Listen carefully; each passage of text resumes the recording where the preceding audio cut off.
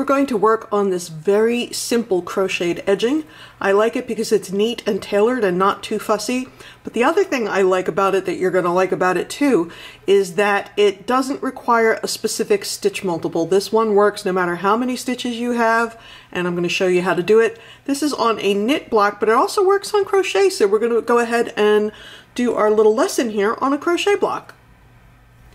Now, whether I'm working in a knit block or a crochet block, the first thing I'm going to do is put a base round of single crochet or row. This works in rows also.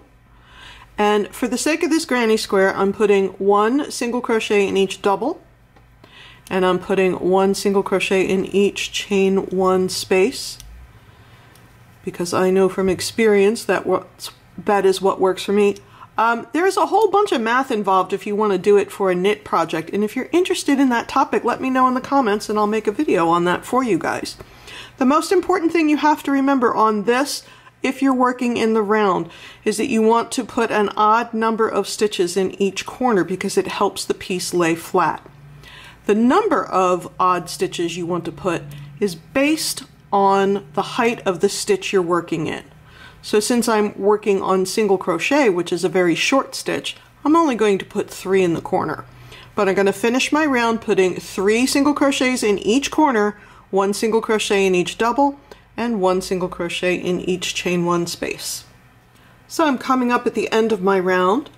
I'm going to join the round in the first single crochet, and then my next round I'm going to keep going in the same direction is a half double crochet.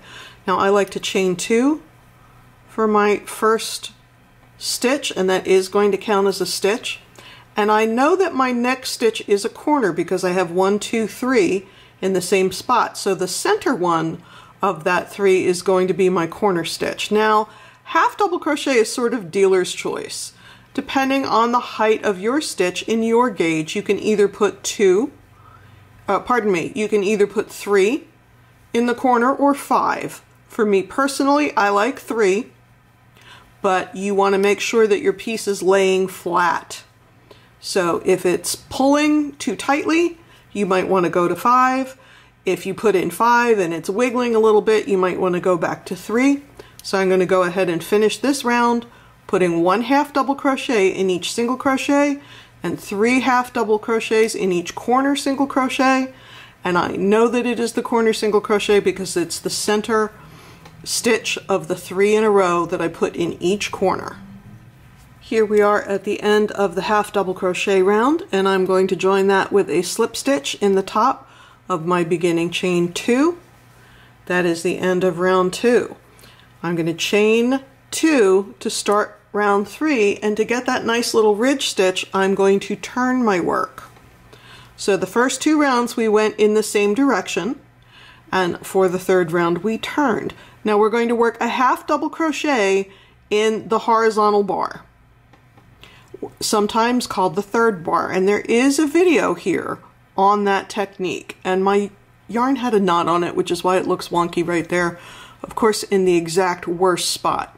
But instead of going in the top under the 2 legs of that stitch, I'm going to go bottom to top under the vertical bar. Yarn over and draw up a loop, yarn over and draw through 3. Yarn over for my half double, go into the next stitch. I'm working in the 3rd bar or the horizontal bar. I'm bringing my hook from bottom to top under just that 1 strand of yarn.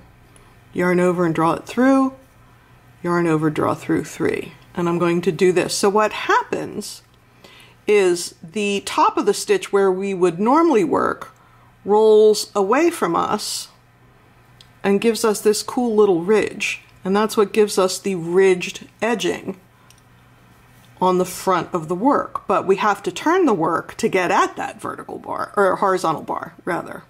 So I'm up to my corner stitch, and there is my horizontal bar. I have 2 choices here.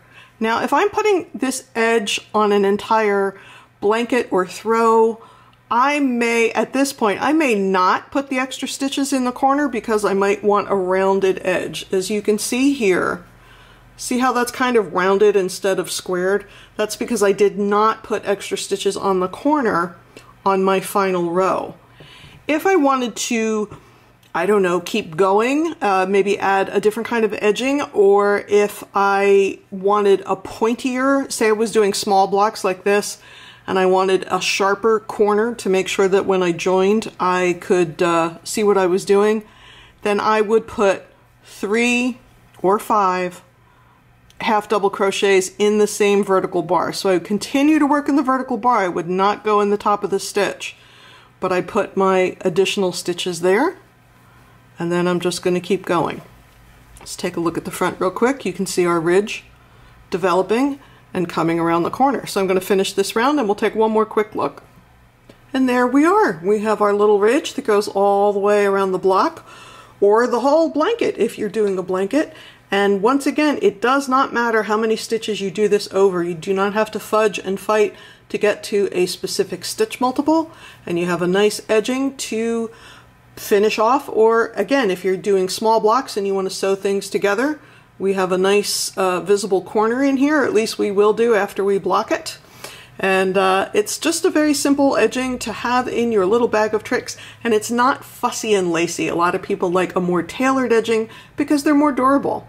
Anyway, thanks so much for joining me. Please like this video, subscribe to the channel, and let me know, what do you think? Do you need this putting crochet on knitting information? Let me know and I'll make you a video. Thanks so much for joining me. Bye-bye.